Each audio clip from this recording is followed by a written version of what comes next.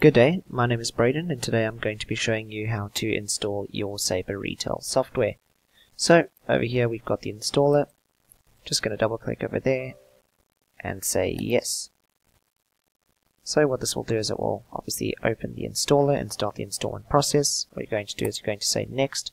You're going to keep this file path as the same as this is the default file path it needs to send to. Say next and next.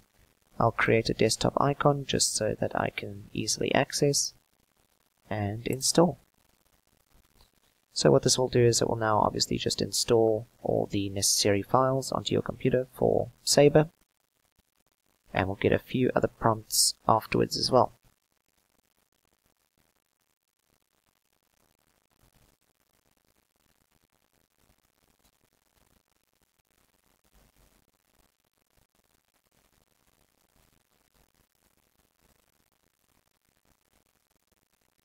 Okay, so there's the Sabre icon that's just appeared on the desktop, as well as the two others.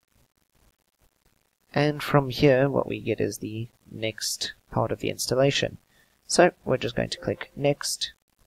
I've already got a previous version installed, so I'm going to overwrite it and uninstall it before installing again. So I'm just going to say yes. And yes again. And then I'm going to install. But I will restart my computer later. You can say OK to these. These are just making sure that the correct registries are put into your Sabre.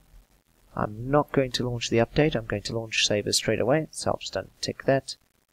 You can tick that though if you want the update to go.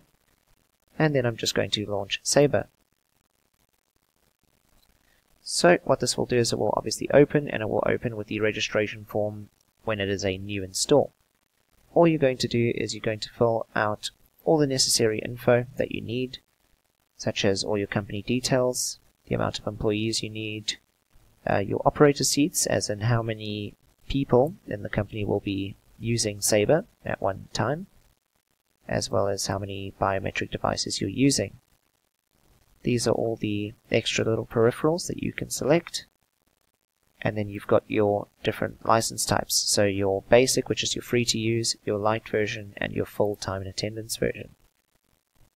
Once you've done all of that, all you're going to do is you're going to submit the license form to email.